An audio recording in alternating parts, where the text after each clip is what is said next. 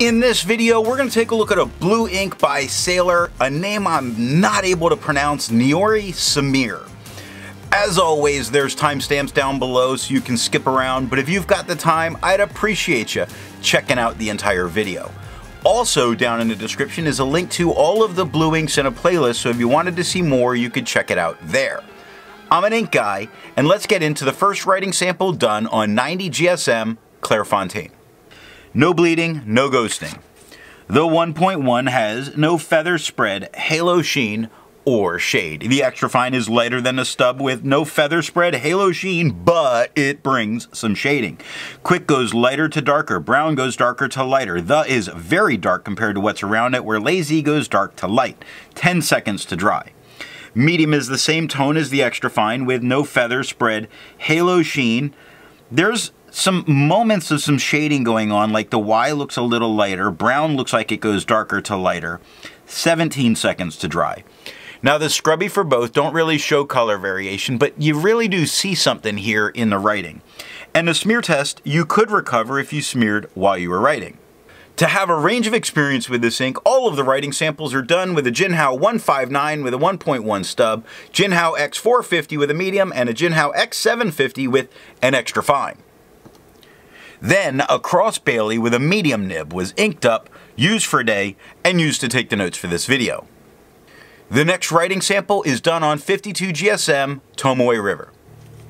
No bleeding, no ghosting. The 1.1 has no feather spread, halo sheen, or shade. The extra fine is quite a bit lighter than the stub with no feather spread, halo sheen, no shade, and 17 seconds to dry. Medium is darker than the extra fine, not as dark as the stub, with no feather spread, halo sheen, no shade, 24 seconds to dry.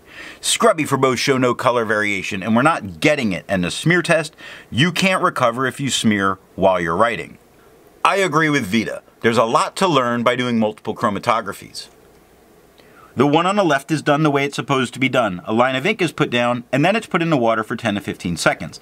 And we see very much a blue pushing its way all the way up, a slight purple tone as it's moving up. It gets darker blue at the top, and then an almost blackish line across the very top. Quite interesting. The one on the right, which is let dry for 10 minutes. Now that dark blue line you see at the bottom, and if you look right around the edges of it, you see that blackish tone. And I really do think there's a little bit of a something blackish in there. You see a light purple push its way up, and then this very light blue at the top.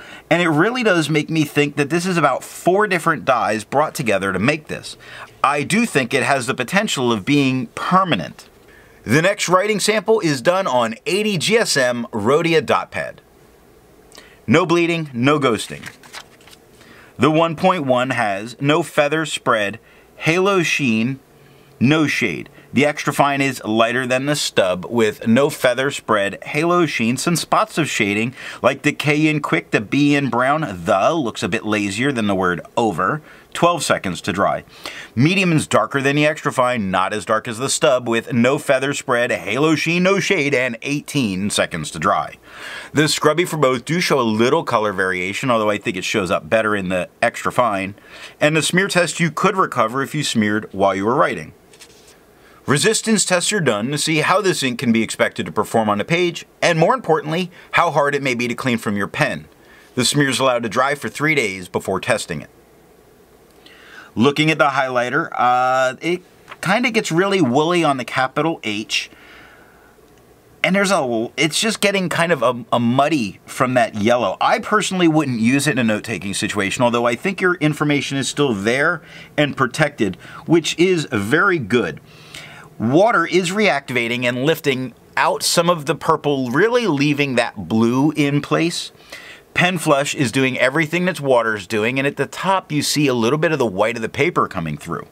Now it only took water to get this out of my pen, and the 1/3 bleach solution kills it, but you're not going to need this to get that out of your pen. The next writing sample is done on yellow Rhodia paper. This is done not so much to see a performance change, but to see color change that could happen in that professional setting. Now this, which is much more blue, when we come over onto the yellow, it only goes through a slight tone change. It becomes really a much lighter blue.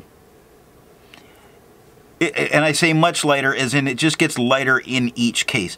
It holds very well. It shows that it is, for the most part, very opaque. I think this would be very safe to use in a professional environment.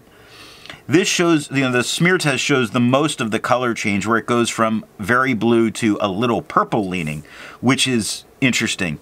This looks like a slightly purple leaning blue in the medium. For the inks tested, the average viscosity was 2.5, and the realm of normal was 2.1 to 2.9. Sailor's Nioi Sumire, I know I'm killing the name, has a viscosity of 2.88, making it on the higher side of normal, but still normal. If you're interested in how the viscosity and all that's done, there's a link to that video in the description.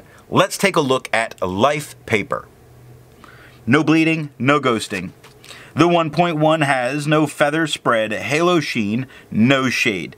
The extra fine is lighter than the stub with no feather spread, halo sheen, no shade, and 10 seconds to dry. Medium is a little bit darker than the extra fine, not as dark as the stub, with no feather spread, halo sheen, no shade, and 17 seconds to dry.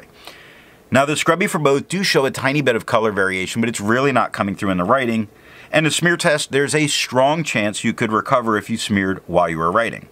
For the inks tested, the average dry time was 17 seconds, and the realm of normal was 13 to 21 seconds.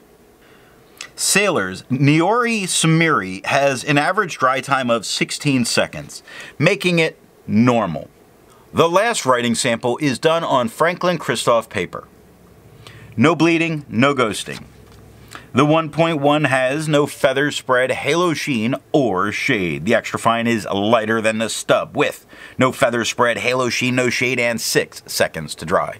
Medium is dark, just a little bit lighter than the stub, but certainly darker than the extra fine, with no feather spread, halo sheen, no shade, and 8 seconds to dry.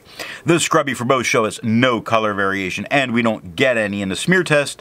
You could recover if you smeared while you were writing.